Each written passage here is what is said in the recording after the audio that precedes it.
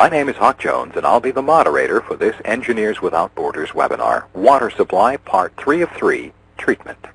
This presentation is one of the core programs in the expanding series of online, on-demand continuing education programs created by Engineers Without Borders USA and presented by Contract Solutions Group. Before I turn the program over to our presenter, I'd like to make a couple of announcements regarding the program. As our program begins, you will notice the program itself will fill the majority of your computer screen.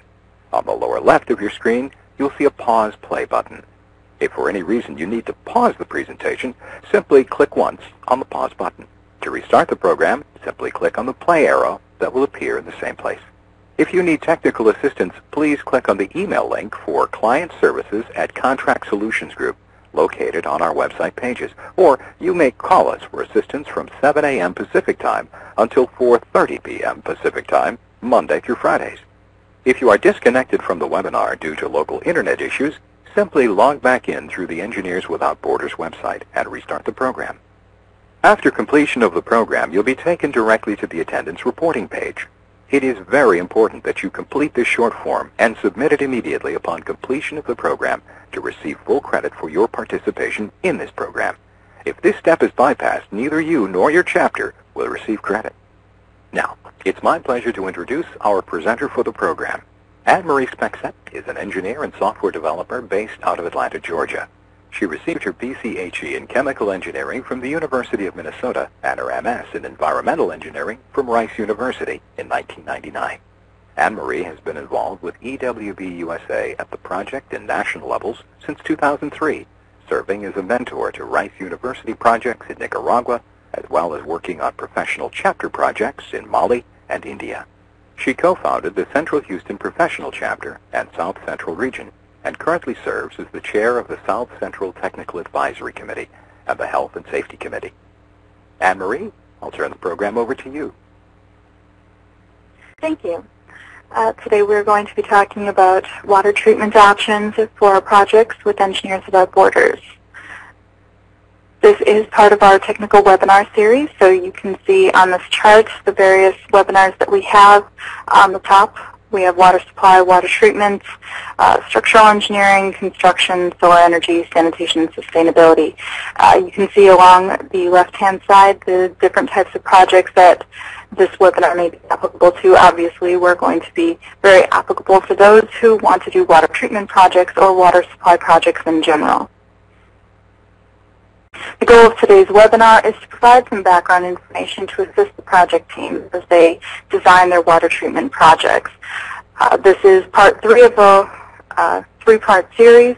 It is not necessary that you have seen parts 1 and 2 in order to view this webinar today, but it will help you if you see them all together, especially part 1.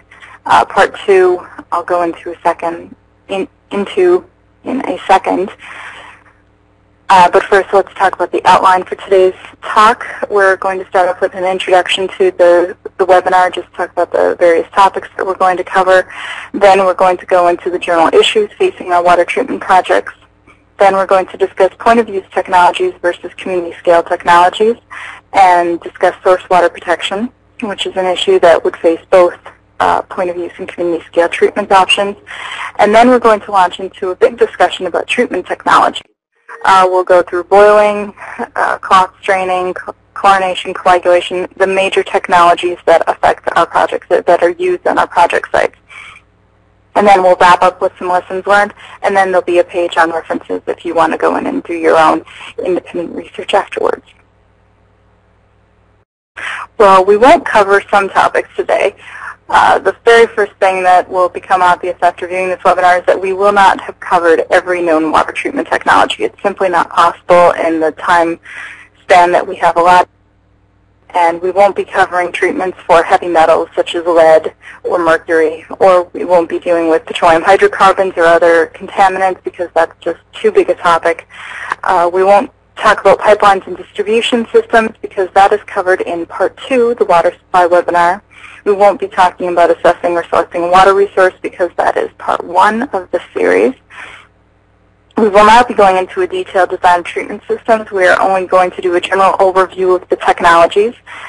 And finally, we won't really talk about how to perform an assessment. For that, you really should consult the EWB-USA documents for the project process, and that will give you some information that might help you. So first, let's start off with this slide. For those of you that have seen parts 1 and 2, this will undoubtedly be familiar. But for those of you who are seeing this slide for the first time, I will explain.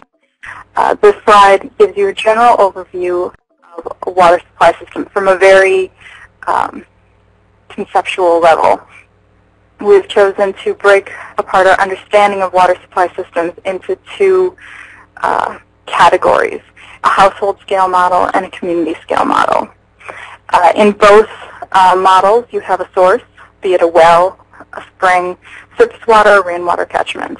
But from there, if you're in a household scale model, what you have is a manual distribution system where the consumers are personally going to the source and collecting water in buckets or jerry cans and bringing them to the point of use, to their homes or to wherever it's being used, be it for watering animals or for washing clothes. At this point, this is where treatment would occur if treatment is being applied to the water. This is where they would do their boiling, their biosand filtration, chlorination, treatments like that. And at that point, it's either used immediately or it's kept in storage, generally in the container that it was transported in or in whatever it was disinfected in. Now, for the community scale model, things change a little bit. From the source, that's when it is pumped or drawn up via conduction line into a storage tank. And within the storage tank, typically that's where treatment occurs. You have treatment systems on the larger scale, such as a slow sand filtration unit, UV, chlorination, that would happen in the storage tank. From there, it's kept in the storage tank at elevation until it is needed, at which point it flows through the distribution line and is gravity fed to the consumer, where it is collected from tap stands or from personal taps if you have run lines all the way into the houses. Like I said, this is a very general model of water supply systems. Obviously, you can have systems that are somewhere in between both. A common theme that you'll see is a community scale system for the water distribution, where the water is pumped or is sent through the system untreated until it reaches the consumer, at which point the consumer goes and applies the treatment on the household scale level. But it gives you a general idea of the two frames of mind that we're looking at when we're dealing with water supply systems. So in part 1 of this webinar series, we primarily talked about the source, characterizing the demand for the source. That means talking to the communities, figuring out how much water they'll be using on a daily basis and for what purpose, be it potable or non-potable use. We're also looking in this webinar about characterizing the source, how much flow, what are the water quality characteristics, and so on. In part 2, this was our big plumbing discussion. This is where we talked mainly about the community scale model, especially dealing with the conduction line and distribution system, and also the storage tanks. And that's where we work on all the calculations involved in creating a gravity-fed water supply system.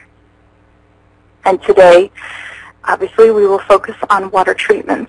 And again, we will break it up and keep in mind our distinction between a household scale and a community scale treatment system.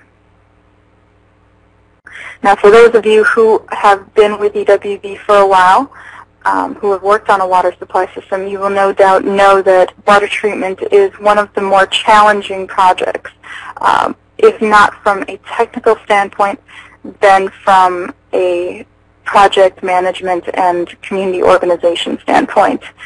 The biggest issues with water treatment projects are listed here. You can see that a lot of them some of them are technical, but a lot of them have to do with the community organization standpoint, making the connection with the community between water quality and health. Water treatment projects cost money. Unlike, say, a bridge or a water tank where there is a single capital investment, water treatment systems have these ongoing operations and maintenance costs which must be taken on by the community in order for it to continue. So the community itself must realize the importance of why they have to have these treatment systems, or else they're simply not going to continue funding them. With water treatment projects, again, you have to deal with the scale of it. Do you have a point-of-view system or a community system? Are you going to treat all of the water, or are you going to separate potable and non-potable systems? That all enters into the operations and maintenance costs, where the rubber hits the road and you calculate out how much it's going to cost per gallon to deliver the water. Who are you going to trust to collect these fees? Who's going to operate it? Who's going to deal with the maintenance? Who's going to order consumables? Who's going to make sure that all system users are covered adequately? Other challenges more on the technology side include selecting the technology that's appropriate. Is it available locally? Will they be able to purchase replenish their materials? In the technology section, you also have to worry about the aesthetic concerns. This particularly comes up with the issue of chlorination, since there is a smell and a taste associated with it. All of this points to the education that you do in conjunction with your implementation of the water treatment project. Education, and in particular follow-up. For these projects, it is essential that you have a reliable local NGO, that your community members are engaged, that there's adequate training, and that the water quality is monitored continually, so that you can get a feel for if the technology is being applied correctly, if it is valid across all seasons and across all demand levels, and just making sure that the system is being maintained continuously. So, talking about technology intervention, one thing that will occur to chapters who do a water treatment project, again, is impressing the importance of water quality and health.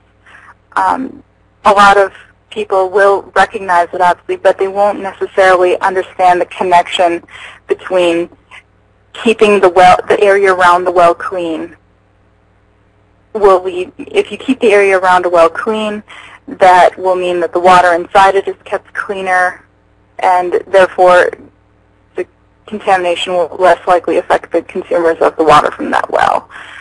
This is a huge educational hurdle that must be overcome, and pretty much every project that you do involving water treatment will have a huge educational component to it. As far as the technologies for water treatment goes, again, just banging on the drum, you have two main tracks that you can follow. There's a point-of-use track, household level systems such as the man's biosand filter that you see in this photograph here. And then you have the community scale. These obviously aren't at an EWB project site, at least not one that I've ever been on. But these are your larger systems. This is a very large flow sand filter and then a rapid sand filter at the bottom. These are systems that are meant to treat entire communities, hundreds of consumers at one time, as opposed to the man's filter, which is only meant for a single family. And when you're looking at your technologies and deciding whether or not you're going to go for a point-of-use or community scale technology, there are some considerations that you should have at the forefront of your mind. The first is that you really need to lay out clearly what your objectives are. Are you going to treat all of the water that's going into the system, or are you going to separate it and deal with potable water versus non-potable water? Is it going to be used for drinking, or is it going to be used for drinking, cooking, and then also all of these non-potable uses such as watering livestock or watering crops, or other uses like cleaning. There is a distinction to be made, and it can affect the price by a lot. The other considerations that you have to look at are who will be maintaining the system. If you're going to be doing a community scale system, you will certainly have to work with an NGO or a water committee. If you don't happen to have a community that's well organized to be able to support a water committee, you might just have a loose affiliation of households, or you might have just interested individuals. And for those looser affiliations of people, you might want to consider just going with a point-of-use system that they can maintain themselves and they aren't reliant on the entire community agreeing to pay for and support this technology. The other consideration is whether or not you're going to have long-term maintenance of the system. Again, is the community organized enough to maintain the system? But aside from that, you also have to look at, is the surrounding area able to support the technology? If you're doing chlorination, are you going to be able to source the tablets if you're using a tablet feeder? This often comes into play for those that do UV systems. It can be very difficult to find the UV bulbs necessary. As these bulbs break, will you be able to get replacements in? Just all the technical feasibilities, whether or not you have the density and the availability of materials to support any given technology. So now we are going to go in and dig in and look at these technologies one by one. We are going to keep our distinction of point-of-use technologies and community-scale technologies. As I go through the next slides, you'll see on the upper left-hand corner that I've put point-of-use and community-scale in the upper left-hand corner to kind of flag whether or not it would be considered a point-of-use technology or community-scale technology. And keep in mind that when you're looking at these technologies, you often see multiple technologies applied in order to get the appropriate quality. You often see, for example, flow sand filtration used in conjunction with UV or in conjunction with chlorination in order to knock out the various things the various water quality issues that exist within that supply. The first technology is really more of an administrative thing that's going to arch over all water treatment projects. That's the issue of source water protection. Pretty much every water supply project will have to deal at some point with protecting the source water. For surface water sources, this is going to involve delineating the watershed and finding out what activities are taking place within the watershed, particularly above the point of capture.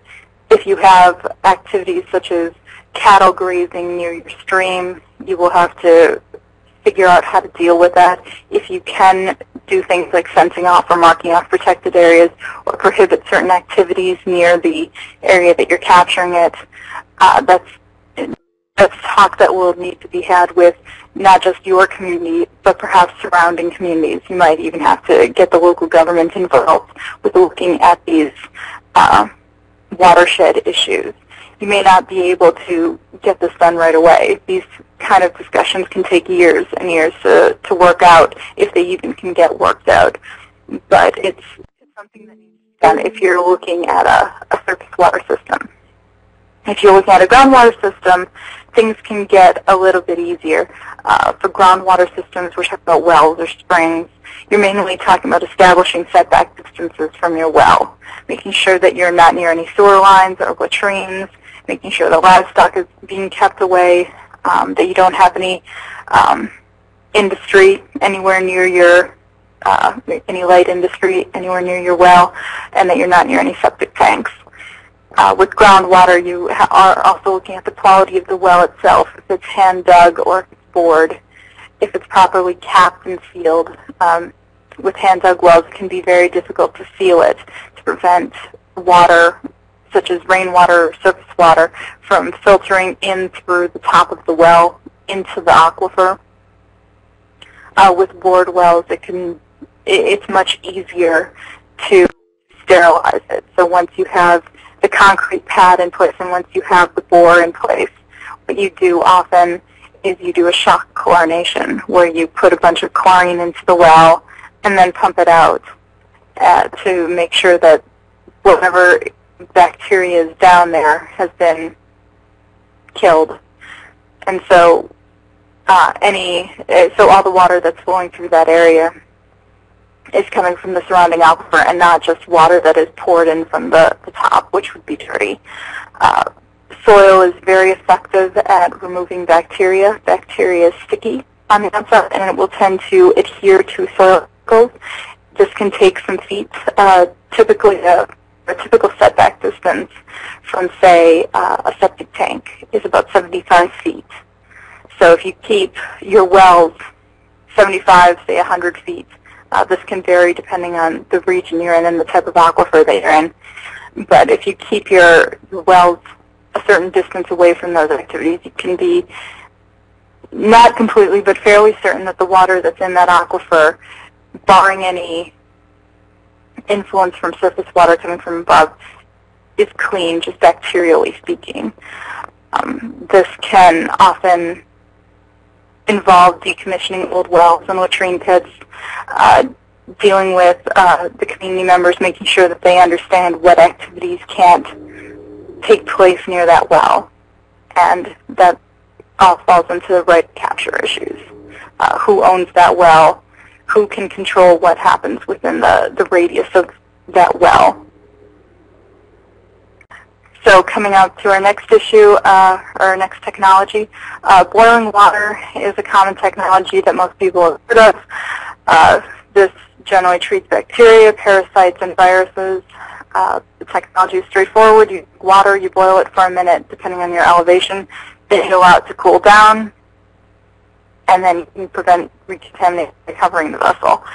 The problem with using boiling as a primary treatment technology is that it requires a massive amount of fuel and a lot of time.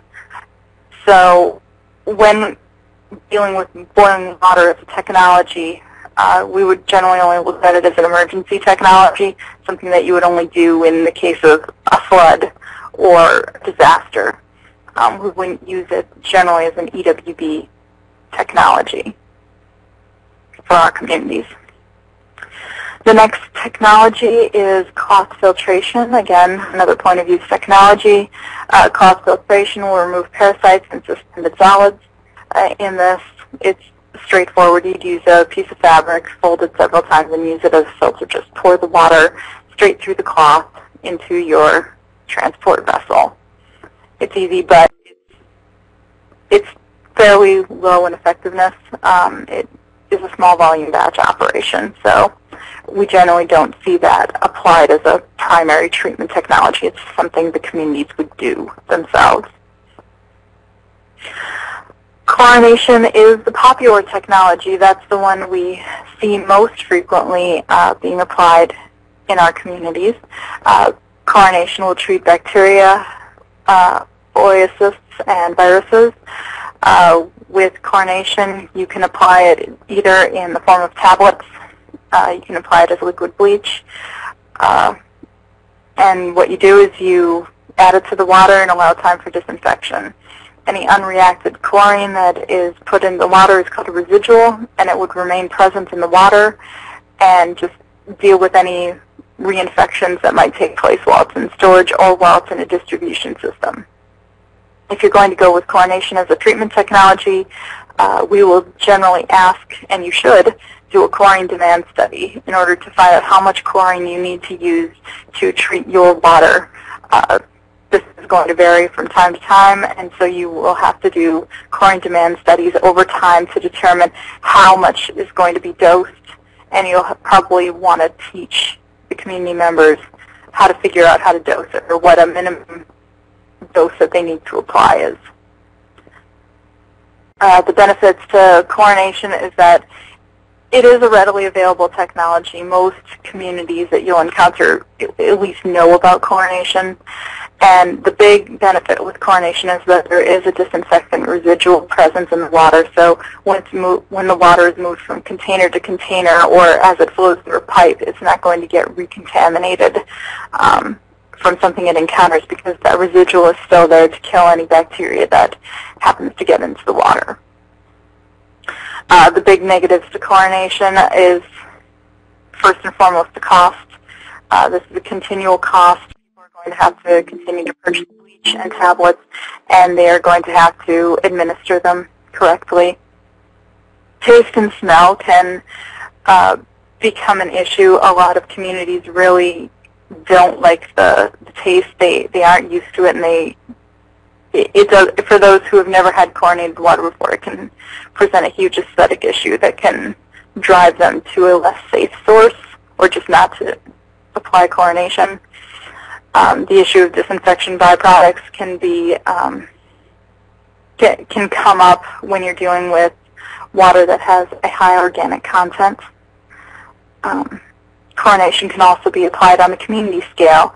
As you saw in the previous slide, we were looking at little tiny tablets of chlorine that are put into water. That's for a family. This here is a Norwico tablet feeder. These have much bigger tablets, and it's a time-released system, so water flows through that blue box there. And as water flows through, the tablets are fed in and just dissolve over time. Again, it treats the exact same things. It's basically meant to supply an entire community. With this particular system, thorough mixing is vital. You're going to have to make sure that you don't have uneven distribution of the chlorination. This can be a particular problem if you're going to do chlorination with, say, liquid bleach in a tank, where you have an individual going up the hill into the storage tank and just dumping bleach in, because that means that the disinfectant is applied at irregular intervals, and that sometimes the water will be over-chlorinated and present a aesthetic issue. Sometimes it will be under-chlorinated and not have enough residual to disinfect everything, so it's still bacteria. And so in the case of chlorination at the community level, you really have to look at how the chlorine is distributed and who is responsible for maintaining the system. Same benefits and drawbacks as the point-of-use system, but with the addition that you have to make sure that there's someone watching the system and monitoring it and making sure that it is being dosed appropriately. Our next technology is a coagulation and sedimentation technology. This is part of what you've seen as the pure packets. If any of you have seen them in developing countries, they're these little packets. They have a coagulant and a bit of chlorine in it, so it's got a bit of a disinfectant as well. This treats all the same things as chlorination, but with the addition that it also treats turbidity. The idea is that the coagulant knocks out the turbidity as well, so if there's sediments or small organics that are clouding at the water, if you put this in, that'll make it drop out of solution and settle on the bottom of the containment vessel. The benefits to this technology is that it is an effective technology, and that with the pure packets you are getting a prepackaged dose. It's measured out, so you have, as you can see in the instructions under the photograph, they tell you have a 10-liter pail, you put this packet in, and you just stir it. And so it's measured out for a particular volume of water.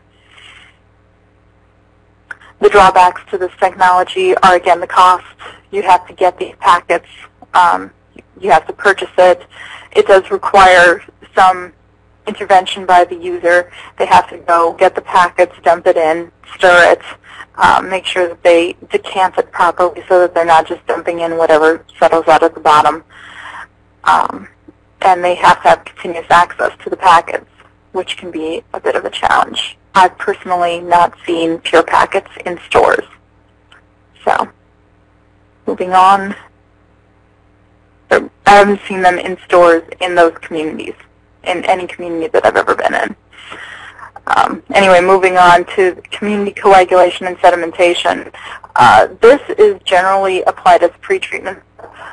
Coagulation is used if you're going to use a technology such as UV, which requires that the water be very, very clear, or if you're doing chlorination, where you still have to deal with a lingering turbidity issue. Chlorine won't solve turbidity, so you would do a pretreatment with coagulation to knock out the turbidity, and then you would apply your chlorination. Various coagulants such as alum, or there are these seeds called Moringa oleifera, you would mix them into the water, and the water, the suspended solids in the water flocculate. That means draw together into, it almost looks like snowflakes, and those things drop to the bottom of the tank, and then you can decant off the clean water from the top. With coagulation, you do remove the turbidity, but there is a cost associated with using the chemicals and also installing the tank to dose the coagulants. You also need to continue. Same thing with chlorination. You also need a continuous supply of the coagulants. It's not just a one-time cost. Moving on, this is a filtration technology. For those of you who have ever seen them, this is the Potters for Peace technology, candle filters, or ceramic filters in general. You can see a candle filter on the left-hand side in the photograph, and then on the right-hand side that is a Potters for Peace filter. Filtration treats bacteria, oocysts, parasites, suspended solids. The idea is more or less what you'd imagine. You dump the water into the top, and it goes through the porous media and is collected in the bucket below. So I'll use the example of the Potters for Peace filter. This Potters for Peace filter is a terracotta pot, essentially, and so water can slowly seep through it. It's actually a little bit more porous than what you would normally use for a flower pot, just by the way that they manufacture it. But the idea is that you have this ceramic pot inside this 5-gallon bucket. When you put it in, you dump water into the top, into that pot, and over time, I believe it takes about 2 hours for a full pot to filter through, drip through that ceramic into the plastic bucket, and then it can be poured. You can use the little spigots and pour off into a glass or into a cooking vessel. These filters are generally impregnated with a bactericide. I know the Potters for Peace filters use silver, so there's silver in the pores, and that tends to kill bacteria. As far as candle filters go, it's generally the same technology as what you see in the Potters for Peace. In this case, water is poured in through the top. You can actually see the filter. If you look on the left photo, the thing that looks like a bunch of candlesticks there is fitted inside the blue container. Water is poured in through the top, and it seeps out through the side of the candle filter.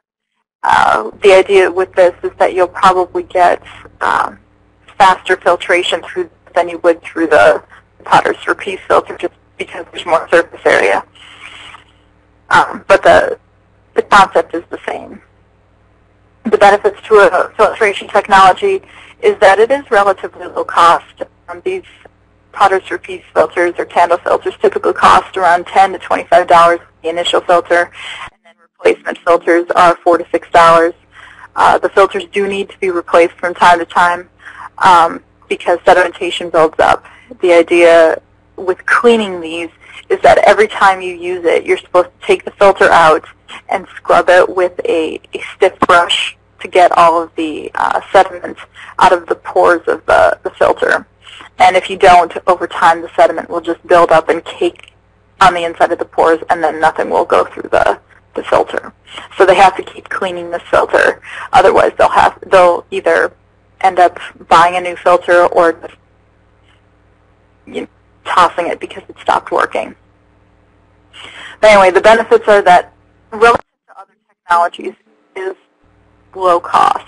It is an easy-to-understand technology. Most communities tend to understand what's going on with it. In some countries, particularly in Latin America, you can find local manufacturing and distribution systems. And it is a household-level treatment, so you don't need an entire community to buy into this technology. You can just get a few community members brought to school to get these filters and test them out. And if it works for them, they can keep using it. Otherwise, they don't have to. The considerations with this technology, again, the filters lose effectiveness over time, need to be replaced. I believe they need, even if you treat them well, they need to be replaced on the order of 1 to 2 years after you start using them, just like your Brita filter. They do require maintenance. They can crack, become contaminated. It is limited volume. Like I said, that the Filtron bucket is maybe about, I think it's a 5-gallon pail, maybe a little bit smaller. So you are talking about a batch operation. Suspended solids will clog the filter over time. There is no residual. So whatever is getting siphoned off into a container, if that container is dirty, there is no additional treatment applied to it. And these filters don't deal with chemical contaminants. The next technology is slow sand filtration. Slow sand filtration deals with bacteria, oasis, parasites, and suspended solids. With this technology, the pressure moves the water through a sand bed where, like in a groundwater system, bacteria sticks to the sand grains, and then suspended solids are just filtered out, and so you're pulling off from the bottom of the filter, and that's to be cleaned. You will have to do some preparation of the media, making sure that the filter is packed properly, and also sized so that the grains are sized properly, so that you don't have any channels running through it or that there's no void spaces within your filter. Filters can also be augmented, have some additives that may allow you to have a shorter filter bed, such as granular activated charcoal. I've also heard of some filters using the silver as well for bacteria, but I'm not sure how effective it is to do that. The benefits to slow sand filtration are that it is easy to maintain once the user is trained. The media really doesn't need to be replaced once you have it packed. It's generally good to go. It doesn't require energy if you have a gravity-fed system. And it uses physical straining, and then there are biological processes. The Schmutzdecke I will explain in the next slide, and that will remove some chemical contaminants as well. The considerations for slow sand filtration are, as its name implies, it's slow. 0.1 to 0.2 cubic meters per hour, which is fairly slow, especially if you're dealing with a community-wide system. There is a high initial cost in that you have to build this filter bed, and there is a lot of effort going into sieving out the sand and packing it. You may not be able to find the suitable media to do this. Some people think that all you have to do is, you know, if you're on a beach, just throw beach sand into your filter and that it will work. You may be able to get some filtration off of it, but it will definitely not be optimal. You may have to do some sieving, and that can be very labor-intensive depending on the size of your slow sand filter. If you're running high turbidity water into a slow sand filter, you can clog it, and you'll have to do some backwashing, and that can lead to clogging. Or you'll have a clog, and then you'll have to backwash it. Final consideration of sand filtration is, again, there's no residual associated with this technology. Moving on, that was the community level sand filtration. This is biosand filtration. Many of you might have seen one of these before. This is a very popular technology applied on EWB sites. Biosand filtration treats bacteria, oasis, parasites, and suspended solids. It is essentially a slow sand filter in miniature. This particular design is attributed to a person named Mans, therefore it is called the Mans biosand filter. This is a variation. The idea here is that he is encouraging the growth of a biological scum layer.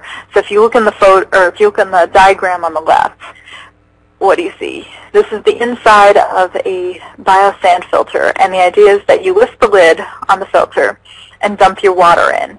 The water flows through this diffusion plate, which oxygenates the water, and it then collects on top of this layer of fine sand. And you can see that there will be free water floating at the top of the sand filter. In this water that's sitting here, a mat of bacteria will form at the top. The diffuser plate is also in place so that you don't break apart the biological mat. The biological mat grows predatory microorganisms that will eat the bacteria that you're dumping into it.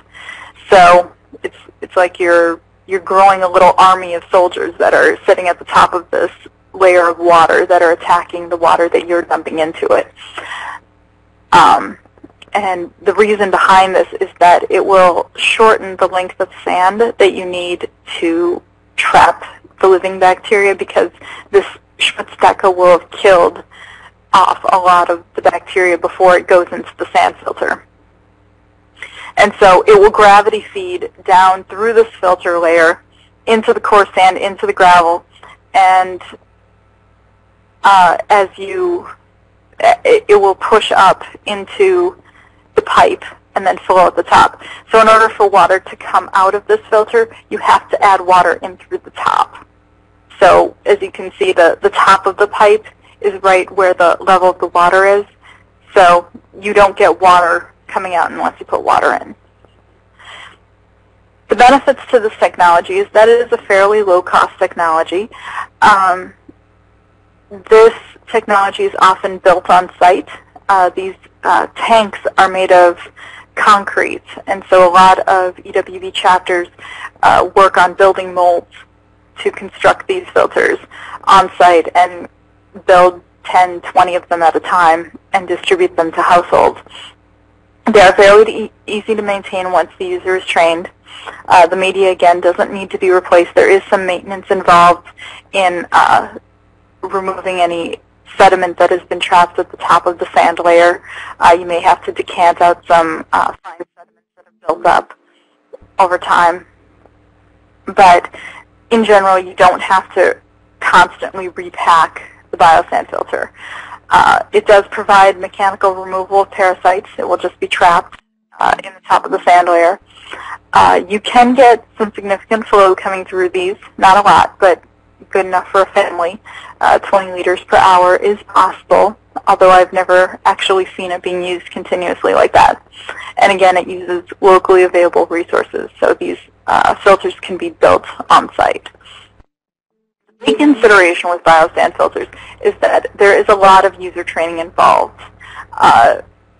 We've seen biosand filter implementations go wrong where one of our chapters goes and constructs 60 filters at once and distributes them to everyone in the house, or every household in the community, and the community really doesn't quite understand the technology, doesn't understand the need for it, and so they'll come back 6, 7 months after the initial implementation to find out that a lot of the filters ended up being flower pots, just because the educational component wasn't there strongly enough.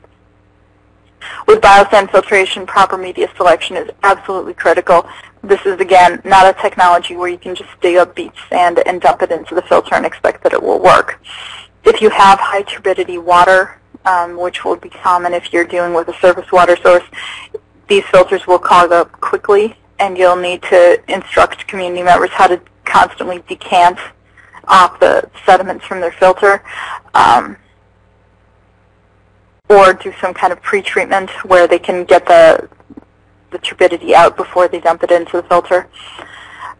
There is no residual in this technology, just like all the others, so it is often recommended that you have some post-filtration disinfection, a little bit of chlorine, just to make sure that while the water is sitting in the storage container, it doesn't grow more bacteria. It doesn't deal with chemical contaminants for the most part. And the most important consideration with these biosand filters is that the Schmutzdecke, the thing that allows this filter to be so short and allows these filters to be used in households because they're so short, is that the Schmutzdecke, or the biological layer, takes some time to form. It can take about 2 weeks 2 to 3 weeks to form it so that it is producing water safe enough to drink. Moving on, we're going to talk about UV disinfection. First, let's talk about the point of use. UV disinfection. UV will treat bacteria for the most part, and that's it. The idea here, and I think a lot of people have seen this, you take a clear plastic bottle, fill it with water. You can paint one side black, but I think they found that you don't really have to do that. But you take this clear bottle of water and you put it up on a tin roof, anywhere where it can get a lot of sunlight.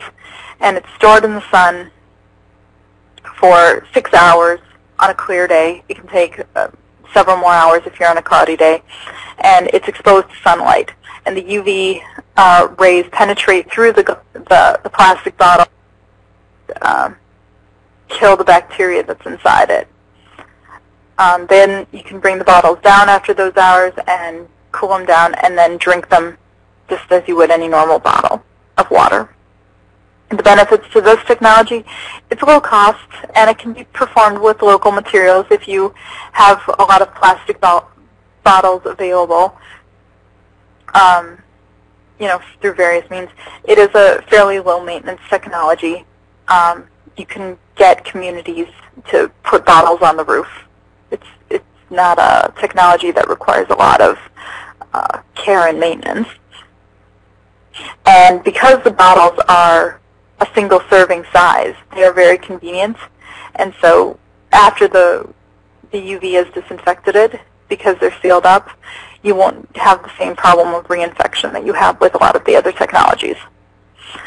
Now, the considerations with UV disinfection are that this technology does require consistent, strong sun. If you are in a place with a lot of clouds, UV disinfection will still work, but it can take much longer, 2 to 3 times longer, to have the same level of disinfection that you would with if you were in a clear, sunny place like a desert.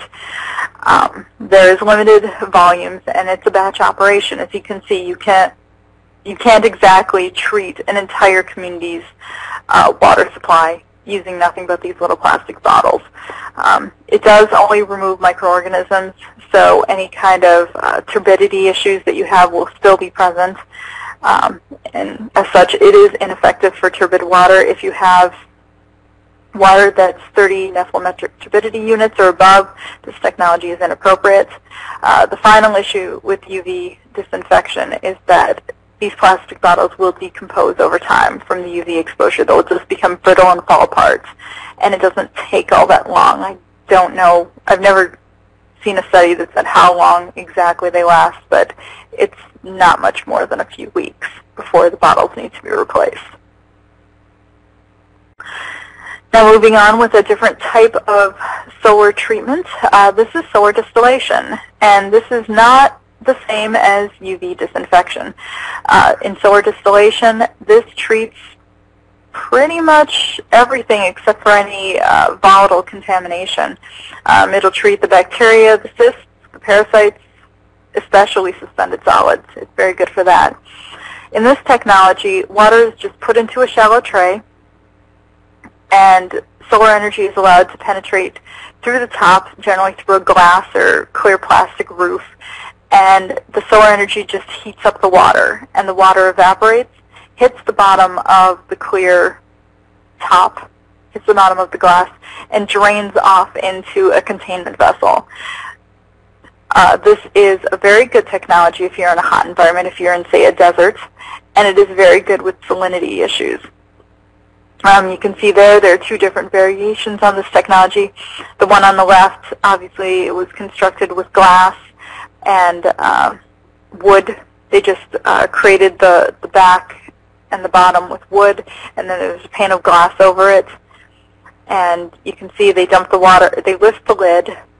The lid is on a hinge, so it pulls up. They dump the water in, and the sediments are just left at the bottom, which can be brushed off or scraped off over time.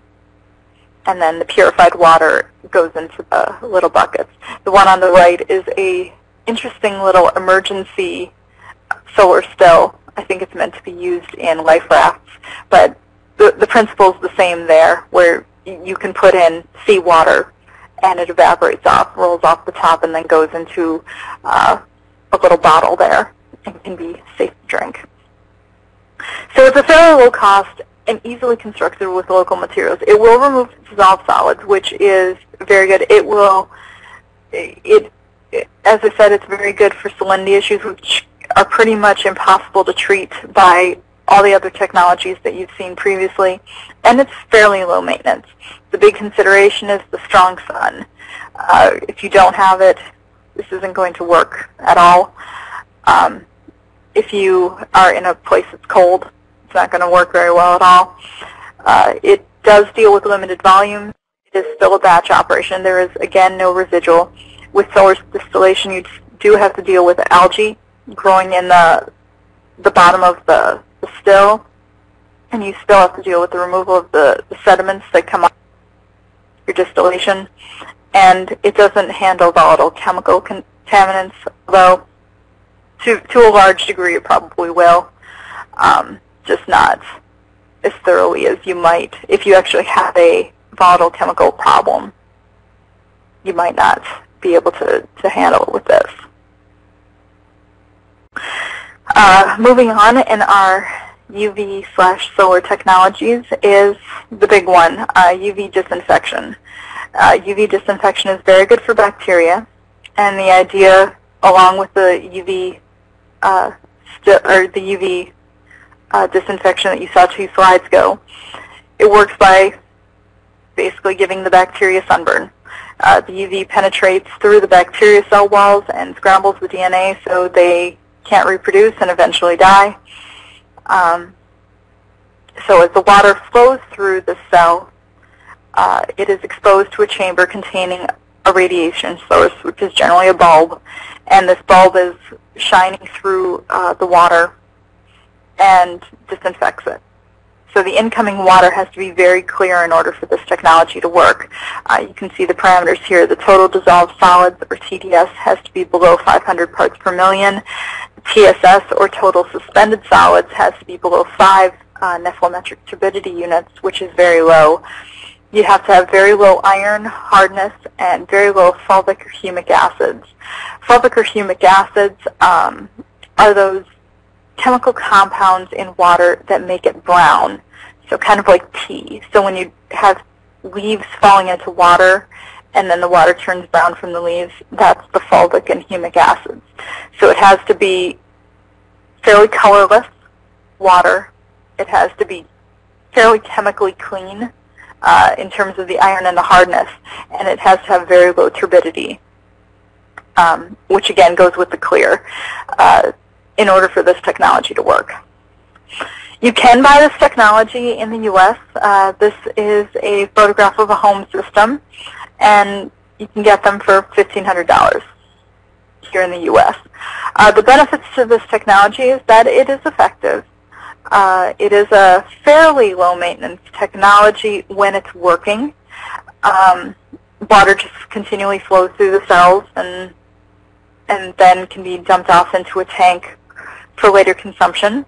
It is a continuous processing system, so as water flows through the system, it's just continually exposed to this UV radiation and disinfected. There are no chemicals involved, so if aesthetic reasons are going to be an issue on your project, this might be something to consider. It is very compact and self-contained. I believe this particular system, well, you can see the power cord for scale. It's pretty small, so it would definitely fit inside a room if you needed to. And there's no disinfection byproducts or taste issues associated with this technology. The big issues with the UV disinfection are on the right-hand side there. It requires a stable source of electricity. That's the biggest issue. In most of the areas where we have our projects, a continuous stable source of electricity is pretty much impossible to find. And so your UV disinfection system will turn on and off over time, which is bad because then if you have any water released into that storage tank that is untreated, it will just regrow bacteria. which is not good. The other consideration is the replacement parts. And in this, I'm particularly referring to the bulbs. UV disinfection bulbs are very difficult to find. If you're in large cities, you might be able to get replacement parts fairly easily, but definitely if you're in the rural areas, these UV bulbs you're not going to find them at the corner store. And that's going to be a huge problem when these bulbs break, and they eventually will break. The next issues with this technology involve the turbidity and the dissolved solids issue. This technology is one that will almost certainly require some pre-treatment unless you have particularly clean water, which means that you almost certainly have a groundwater source.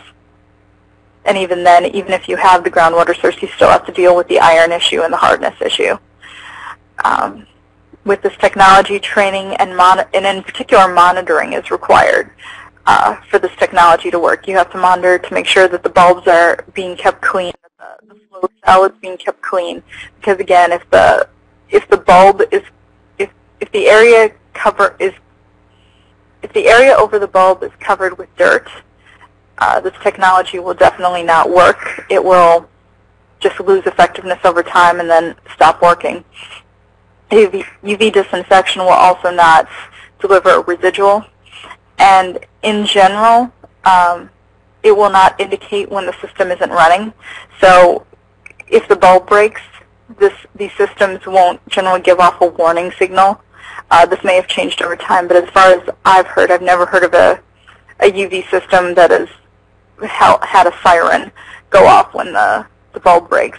And also, the issue with this is if you have your UV system off in some shed that nobody goes into, they're not going to hear the siren or the bell or the blinking light. So they won't necessarily know when the UV stopped working.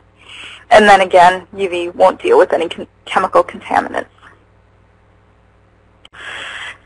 And so with that, we've gone through, I'd say 95% of the treatment technologies that we've seen on EWB projects. Now the next few slides are going to deal with specific issues, specific chemical issues with our water projects, and in particular arsenic and fluoride.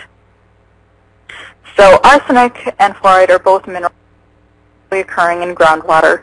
It's very region specific. Some locations will have an arsenic problem or a fluoride problem. Some will not. You can actually look on maps to see if your region has these issues.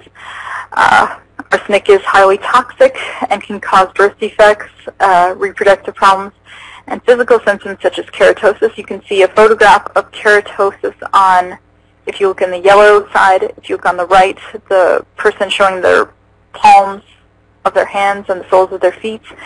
You can see what looks like clods of dirt on their hands and feet. Those aren't, it's not dirt.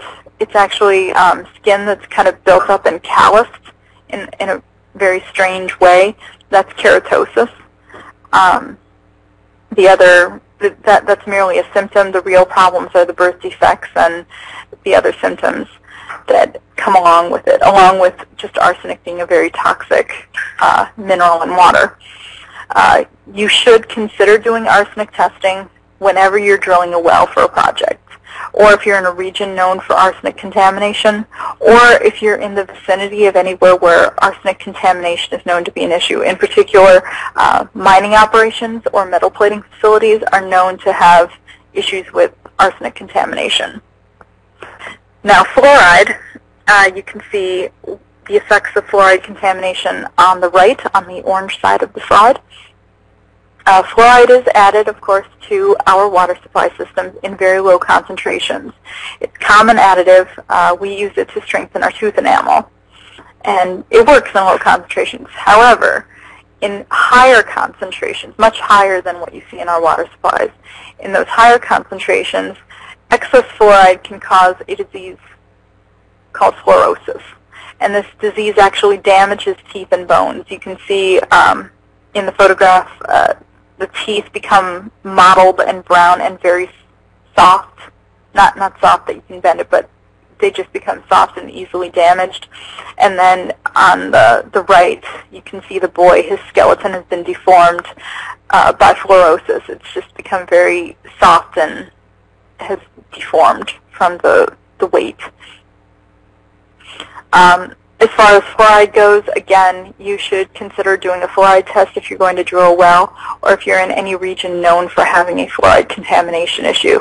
Again, you can look on maps or just look at fluoride contamination for your country. It's very specific to certain regions, so you can see if it's something that you need to be concerned about or not.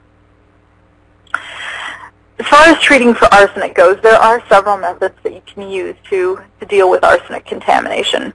There's adsorption with activated alumina, there's ion exchange, there's membrane separation, but the one we're seeing a lot of with our EWB projects is iron coagulation.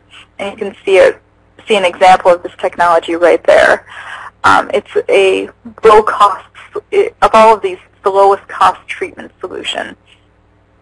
This exploits a really interesting chemical reaction between arsenic and iron oxide, where when arsenic in solution comes in contact with rust or iron oxide, it will co-precipitate out. And when it does, that's when it can be removed from water. What you're looking at in the photographs is a biosand filter that has had nails and iron scrap added to the top of it. So as water is being poured in from the top, it gets in contact with the iron oxide as the metal scrap in the top, and you can see it's bright orange. And when that water hits the iron oxide, it co-precipitates out and is captured in the top of the filter, which is a sand filter, just like a normal biosand filter. And the sand filter also takes out any bacterial contamination present in the water. So that's an example of arsenic, a low-cost arsenic treatment solution. Fluoride is a bit trickier to remove from water. You have several options. You have adsorption onto granular activated alumina. You can see activated alumina pellets on the left there. There's ion exchange, membrane separation, and distillation filtration, just like solar distillation that you saw on a previous slide.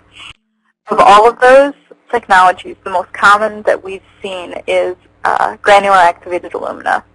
Activated alumina is good at removing all types of ions, including arsenic, fluoride. You can use it to remove phosphates, copper, lead, pretty much anything that ionizes. However, you will have to have some pretreatment of the filter bed in order to remove any competing ions, and that will increase your bed life. These filter beds do become spent over time as it gets filled up with ions, and so they will have to be regenerated. And this is quite a large-scale operation. You'll have to go through and back filter it with lye solution, sulfuric acid, or alum to get the fluoride off of it, and then you have to deal with the solution, your washing solution, and figure out a way to dispose of that. But fluoride can be treated through various technologies, and we're just trying to show you one example of that technology here. That you may or may not see on an EWB project site is reverse osmosis. And this will be the final technology that we talk about today. Reverse osmosis treats chemical and mineral contaminants such as nitrates, arsenic, fluoride, heavy metals, total dissolved solids, and saline. It treats pretty much everything. The idea with reverse osmosis is that water is pressurized and forced through a semi-permeable membrane.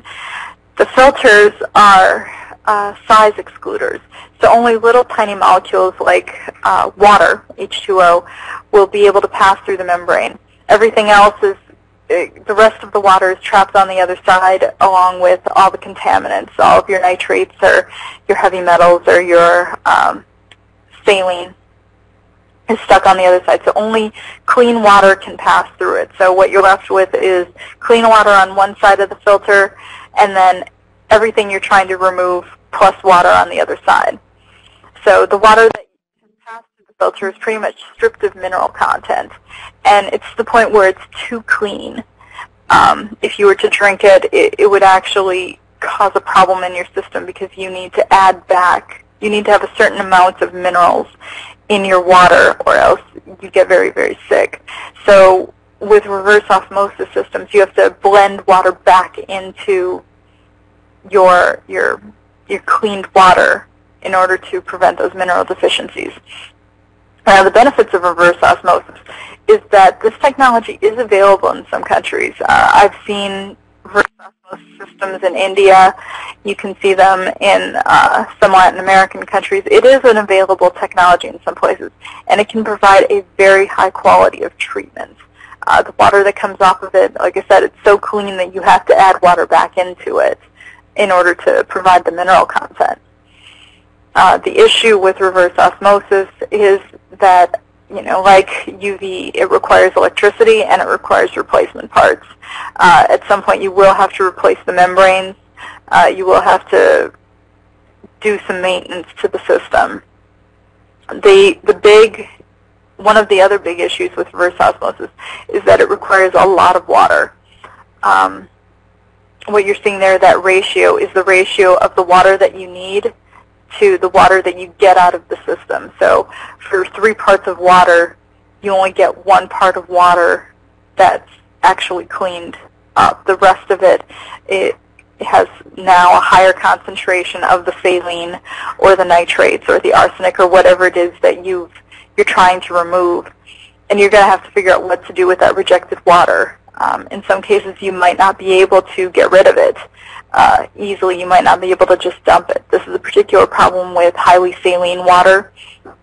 If you're trying to use reverse osmosis on seawater, for example, you've now created this clean water, but then you have this highly saline water that you've now got to dispose of. And you can't just dump that because then you'll kill off plants or cause damage to surrounding aquifers. So you have to deal with the issue of the rejected water.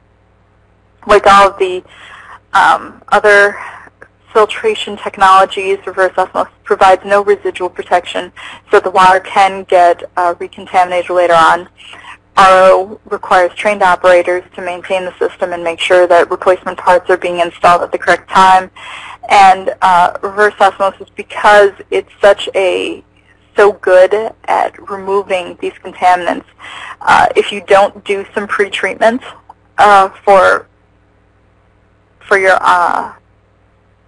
contaminants, these filters will clog up very quickly. So if you have a lot of turbidity in your system, you'll want to take that out before the water goes through reverse osmosis. Otherwise, the filters will just clog up immediately. So that completes our tour of all the water treatment systems. Let's move on and talk about testing. If you've learned nothing from the rest of this talk, what you need to take away from this is that you need to know about these technologies and you need to be aware of their sensitivities in terms of the water quality. In particular, technologies such as UV, ion exchange, reverse osmosis, biosand filter. It is very dependent on the quality of water that goes in to how effective these technologies will be. So if you're going to if water treatment is something that you anticipate your project to have in the future, you really should start sampling and testing your water from the assessment trip. From the very first time you go to your project site, you should begin testing your water and making sure that you're sampling at regular intervals. I know some project teams only go out during certain times of the year, like the dry season. So it's important to have a sampling program that deals with the different source areas. If you're drawing from several different sources, for example, you're drawing from a well as well as a river, your sampling program needs to look at both of those sources. You need to look at the different distribution systems, the tanks and the tap stands. And you also need to look at the transport containers. Again, for teams that go out only during specific times of the year, you should know that water quality can vary dramatically over time. It can vary dramatically by season, by day, with weather events. So if you are a team that only travels once a year, or if you don't have a local NGO that can do testing, you really should consider leaving some testing equipment with locals to continue testing after you go home, just so that they can report any seasonal or daily variations in your water quality.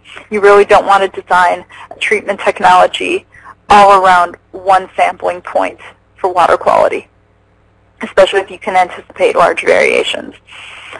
One thing that I would recommend that you do is when you go out and do your water testing program, you should bring a GPS with you and tie your water samples to GPS coordinates. You can learn a lot by doing that, especially if you're dealing with groundwater sampling. If you're looking at different households, you can get a good idea of how effective your treatment program is by testing over time and seeing how the water quality ties in with the health of a particular family. So when you go out and do your water sampling, bring the GPS with you. And I actually recommend that you tie the water sampling with a health survey. I find that they go well together. So if you have a 3-person team, you can have one person who's generally the translator, one person to do the health survey. Then you can have one person running around during the health survey, running around that household. After the health surveyor has explained what you're doing, you can take the sample from the water source from their well. You can take a photograph of their well, and you can take a GPS reading all at once. And then you have one person still there to record notes, record, the happenings of the health survey, record GPS coordinates, and record anything that you can take on site, such as temperature or dissolved oxygen, anything like that. You can see there on the right-hand side the list of water quality parameters that we at EWB recommend that project teams take. You might not be able to get all of these. Some of these may not make sense for your project site, but these are the most common water quality testing parameters that we recommend. There is a guidance sheet that you can refer to available from EWB-USA's website, where you can get more information on these parameters and the types of tests that you can bring with you on site. So to wrap up this talk today, we're going to go through some lessons learned from the experiences that we've had at EWB with our water treatment projects. The most important lessons learned are listed on this page here. The biggest that I would say for teams who are just getting started with their projects is that you need to start your measurements, especially your water quality measurements, at the assessment trip.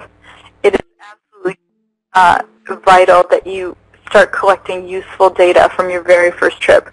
We have had many projects where the team has spoken to the locals, gotten the lay of the land, but they didn't actually take water quality parameters.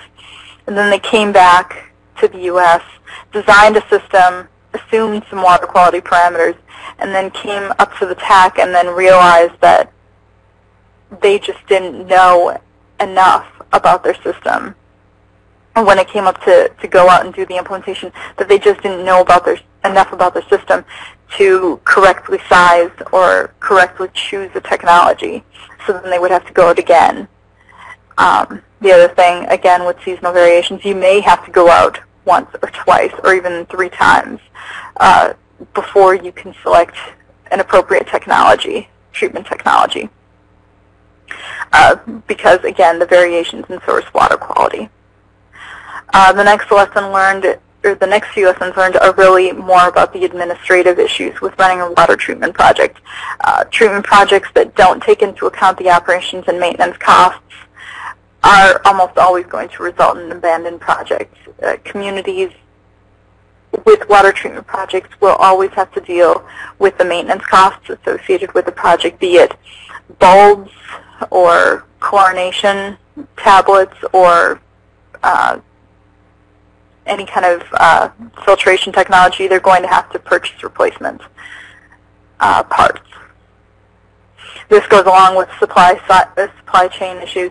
If they can't get their supplies, they're going to not be able to do the replacements when they need to. It needs to be a consistent supply of, especially if you're doing things like little packets, like pure packets. If they can't get those packets, then they'll use the packet once and never use it again, which is not going to be a viable long-term solution. The final thing, if you're going to do a community-based system, you absolutely need a working water board. You need people in charge, people that are trusted within the community to deal with collecting fees, ordering up supplies, maintaining the system. Otherwise, your project is doomed to failure. Here are some examples of projects. These are real EWB projects, and some of the things that have happened with water treatment projects. The first example is Peru. This was a biosand filter project. They went through and decided on biosand filters. They went into their trip thinking about it, and then they realized that there was no sand anywhere near their project, so they were going to have to ship sand to their community, and that was going to be very expensive just to ship in sand. This goes back to the issue of looking at what is available to your project. A biosand filter project is great, but if you can't source the materials locally, it's going to be difficult not only for you to implement your project, but if there's any need for expansion of the project, or if the community wants to expand the project, they won't be able to because they won't have the resources that you will have in order to source these materials.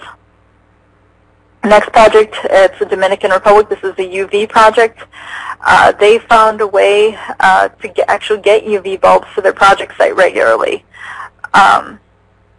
The issue with this is even though they got the bulbs to the community as they needed to, nobody was watching the system and nobody replaced the bulbs. They need to have their O&M costs figured out, which at least they figured out a way to get the bulbs to the community. But in this case, they needed to figure out the maintenance materials. And in this case, the material was the person to go look at the system and make sure the bulbs are working and make sure everything was getting replaced in a timely fashion. Next project, we've had quite a few with pilot biosand filters. Kenya and Tanzania are just two examples. We've had, I think every country EWB has been in, there's been at least one biosand filter project implemented or attempted to implement. This is purely an educational lesson. A lot of the time that they would just implement the technology, but they would not have the necessary training, and they wouldn't have the consistent training to just remind people to use the biosand filters and keep using them. Biosand filters, because they have that biological component, that Schmutzdecke, you have to keep pouring water through it in order to feed your bacterial layer. Otherwise, it's going to die off, and again, the filter will become ineffective. So you really do need to train the community in this technology and have them understand both the technology itself, but why they're doing it, and what it takes to keep it going. So that was the issue with those systems. We've had a lot of projects, again, much like biosand filters, the other most popular technology is definitely chlorination. We've had a lot of projects install chlorination systems where the community simply didn't understand the importance of the technology. They were told that chlorination was a great technology and that everybody should have it, and that's what all the cities use. So they said, okay, we'll use chlorination. But they really didn't understand it. They didn't understand what was happening with their water and why they were getting sick. It ties back to the importance of tying public health or the health of the community to the quality of the water.